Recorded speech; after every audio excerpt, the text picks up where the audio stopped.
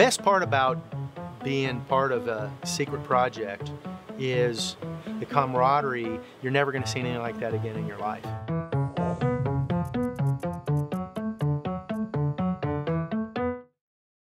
My name is Scott Martin. I'm a Master Development Test Pilot at Gulfstream.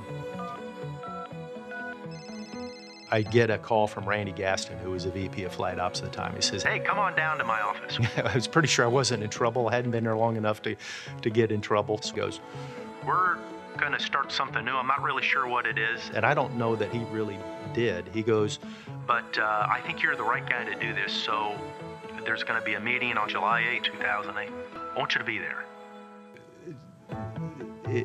There was not the tiniest inkling of what was in store. A few of us drove over there together.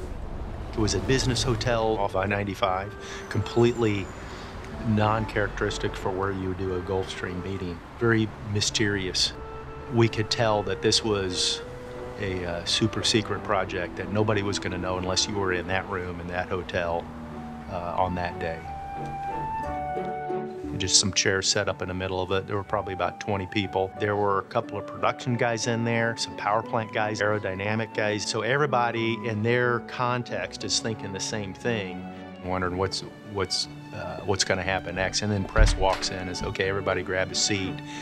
Who is press? Preston Henney has always reached for the sky. He was responsible for the C-17 and awarded the Collier Trophy, the G5, the G550 Collier Trophies, the G650 Collier Trophy, U.S. Aviation's most prestigious award. Wherever he was involved, that company always seemed to be out in front of everybody else. Press Henney, Senior Vice President, Programs, Engineering, and Test, now retired. Press walks in, and he stands up in front and he goes, "We're going to replace the middle of the product line. And we're going to start from the ground floor." It needs to be a leader. It needs to be the standard that everybody else looks at and says, how do we do that? When I looked around the room, mostly I started to see people saying, "Man." I would say there was a certain amount of disbelief and really not understanding how big this was. This is what I came to Gulfstream for. It's what I'd always wanted to do, and I can't imagine there's a test pilot out there that wouldn't want to be that guy. He was excited. He was like a little kid. I was excited to be in a position to make that step. He holds up this brand new iPhone 1. I'd never seen one before. This is the era we're talking about. What I said was, that's where the world is going.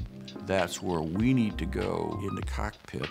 He really emphasized the size of the device, and this is how I want a flight deck to work. People who fly our airplanes 10 years from now or 20 years from now will be absolutely comfortable with a touch interface because it's changing the world. Initially, kind of a step back, it's like, wow. It was completely unexpected. The team that I was on with the flight deck is, "Okay, can we start today?"